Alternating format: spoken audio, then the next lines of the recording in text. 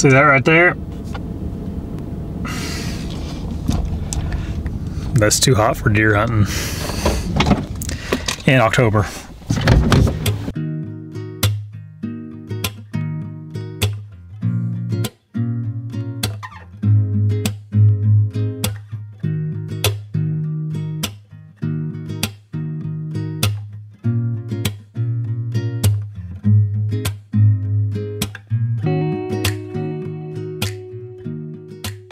Gonna go and just check some cameras down here, not too far from my house. Oops, sorry about that. See what's on them. And if something good, I may set up, but that's to be determined yet.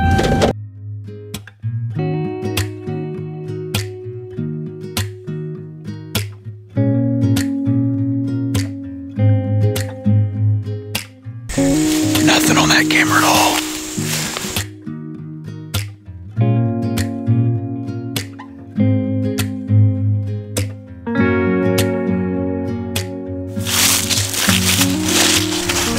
Okay, heading back to the house.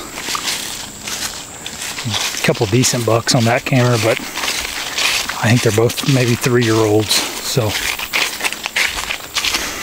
I'm not saying I wouldn't shoot a 3-year-old, but I wouldn't shoot those two, I don't think. Go back and help Maddie anyways.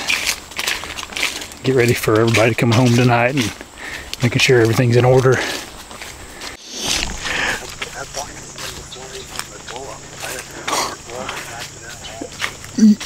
Are you kidding me? What? Holy cow. Nice. Where I shot it, awesome. You may bring the deer card out there? Because I'm not hunting. Yeah. Heck yeah, dude. Whew. I would have guessed tonight would not have been the night that Zink would have got one, to be honest with you. I guess I won't be helping Maddie with stuff tonight. Okay, I got bad news and I got good news. What's that? Nothing on my cameras. Oh.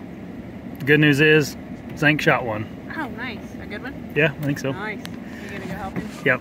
So I gotta get my cart and get on the road then. Okay, so can you drop us off? Can you let me in? Yeah, dude, come on.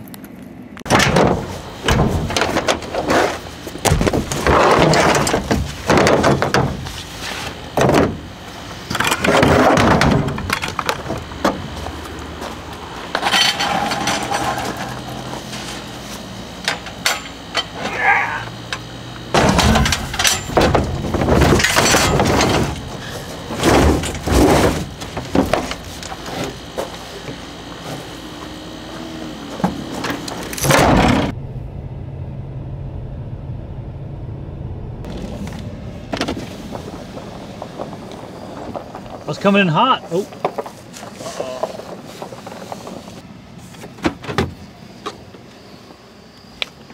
Keep her moving. So what do you think? I think it looked good. It looked good to me too. I think it looked good. I'm excited. Oh, me too. I got the deer cart, but I also have 2 packs. I mean, what do you think's easiest? It's probably easier. I got a You got a pack, sled packs with too. you? I think we can make it work. I got my little one and I got a big one too. Tell me what happens, Zink. All right, so I came in through the spot we discussed, Yeah. and I just kept seeing good trails crossing this dried up creek bed, and I just kept pushing. I wanted to get in between these 2 points, or as close as I could with the wind to my advantage, and I kicked out 1 deer.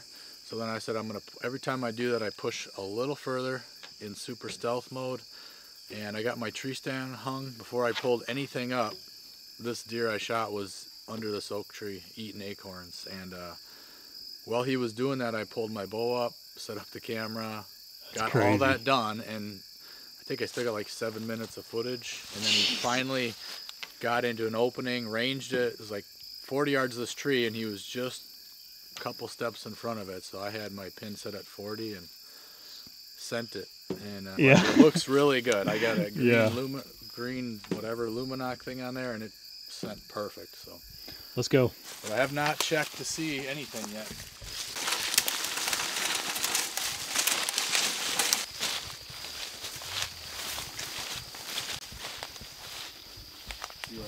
that stuff. Right here's where you're sitting. Yep. You can see that hen of the wood, or that oyster on that. See that mushroom? Yeah. Yeah. That's not where he was. He was by this tree. Let's go check it out.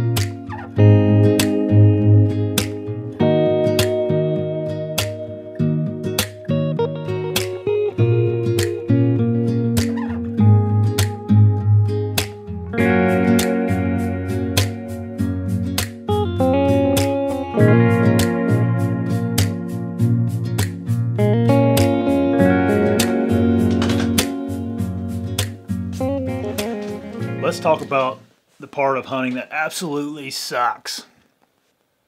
If you hunt long enough, you're eventually going to lose a deer like Zink did last night. And it's horrible. It's like the part of hunting that I hate the most. It happens, but to not sugarcoat it or give like excuses for hunters, it's not a pretty part of hunting, but it's a reality of hunting.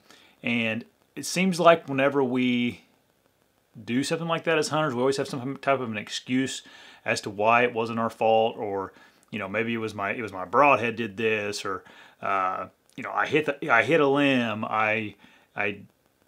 the deer moved, whatever the case may be, and it's like, yep, that's hunting.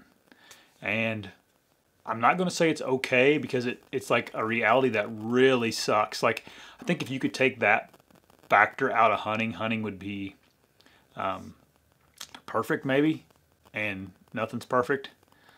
And unfortunately for us as hunters, that reality is a tough one to like argue with people about, because it is like it's a kind of a gruesome thing, wounding a deer. I just wanted to kind of talk about that a little bit. Like, this happens, and it's something that us as hunters have to realize happens, and understand that that is not the prettiest thing or the most sexy thing with deer hunting. It sucks, man. So for Zink's deer, we were reviewing the footage in the field on his little handy cam screen, and it looked perfect. Got back home, put it on my big monitor up here, and you could clearly see that he just smoked the deer right here in the like in the elbow area, it looked like to me. The deer kind of loaded to go away, and when he did, he tucked his shoulders back, and his arrow just smacked right in that elbow. And it was a really nice deer too for a public land out of state hunt. But it happens. That deer definitely felt that, but I don't think it was a fatal shot by any means. And we did our due diligence. We were out there till 10 p.m.